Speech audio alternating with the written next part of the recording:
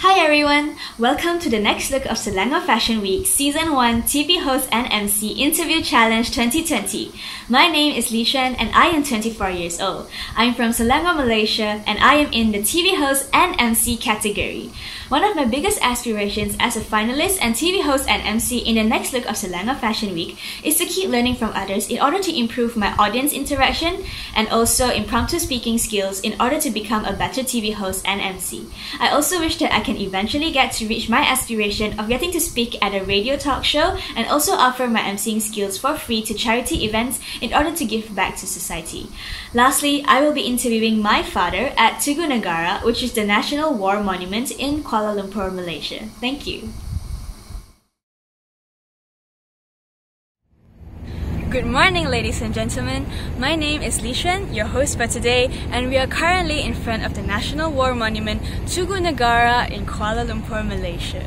Today, we will be interviewing my dad, Mr. James Lee Xuan, who is a martial artist, and he will be sharing with us more about his art and his life throughout the MCO period. Let's find out more.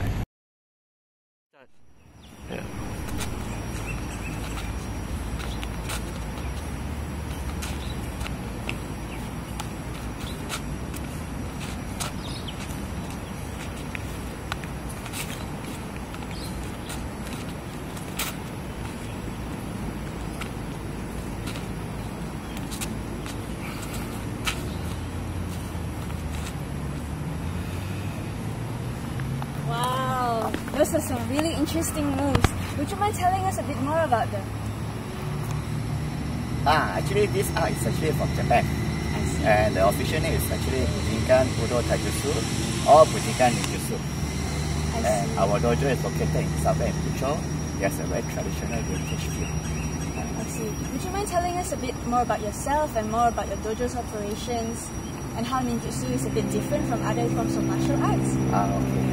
I've done other arts before. I did Bujinkan Ninjutsu. I've done Taekwondo, 2 types of silat, and 3 types of traditional Chinese martial arts. And our dojo has a very old vintage feel.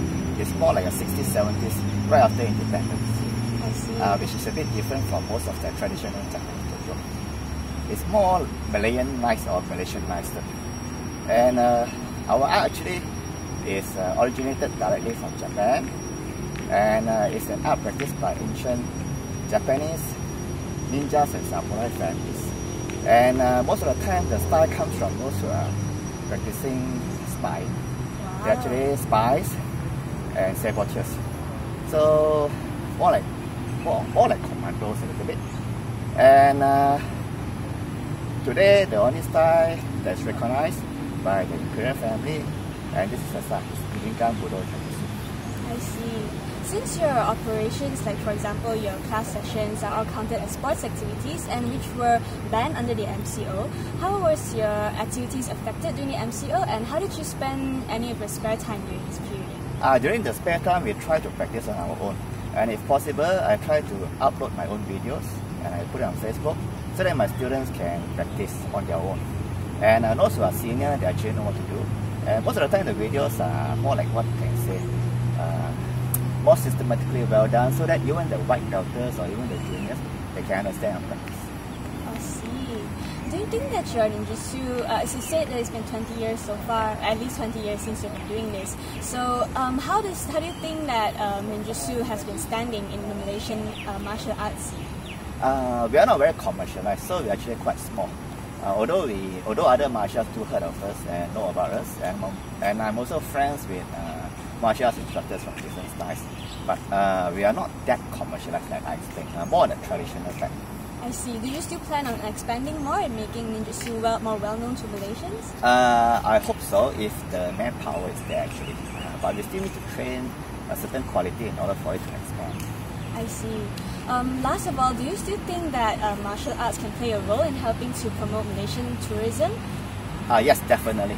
Like for example, silat is indigenized in the Nusantara region. So like Malaysia, we have their own brand of silat, which actually helps with helping Malaysia to promote its tourism. And on its own, like other martial arts, for example, traditional Chinese martial arts, which can't be found in China, and were brought down by Chinese migrants. They have their own flavors. which can also help in promoting Malaysia.